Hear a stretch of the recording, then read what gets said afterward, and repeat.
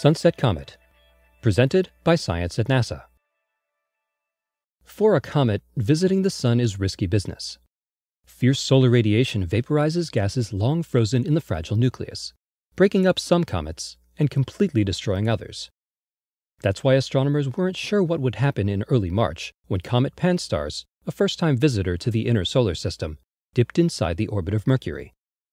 On March 10th, NASA's Stereo B spacecraft watched as the comet made its closest approach to the Sun only 28 million miles away.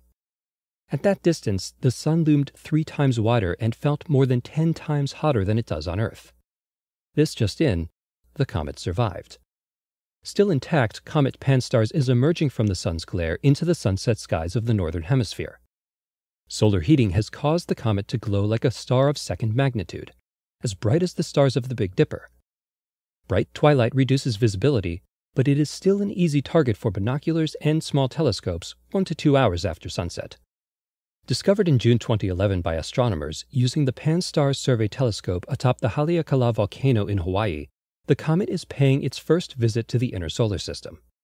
It hails from the Oort Cloud, a deep space reservoir of comets far beyond the orbit of Pluto. Because Comet Pan-STARRS is a newcomer, astronomers didn't know what to expect. Now they know. It is a gorgeous comet, one of the brightest in years, says astronomer Matthew Knight of the Lowell Observatory. Comet specialist Emmanuel Yahin of the European Southern Observatory has been monitoring Comet Pan-STARRS using a remote-controlled telescope in Chile. Based on his data, Knight concludes that Comet Pan-STARRS seems to be producing quite a bit of dust compared to an average comet. This is very good for its visibility, because the extra dust is reflecting sunlight and making Comet Pan-STARRS appear brighter than it would otherwise. The amount of dust and gas spewing from the comet implies a nucleus on the order of 1 kilometer in diameter. In other words, neither unusually large nor small. Size-wise, it is a fairly typical comet. The comet's tail is anything but typical. Stereo B images processed by Carl Badams of the Naval Research Lab in Washington, D.C. reveal many wild and ragged striations in the cloud of dust trailing behind Comet Pan-STARRS. Wow, says Badams. The fine structure is breathtaking. We're not sure what causes this. Possibilities include irregular outgassing in the comet's core, fragmentation events, and interactions with the gusty solar wind. The comet is now receding from Earth. It will slowly dim as it heads back into deep space.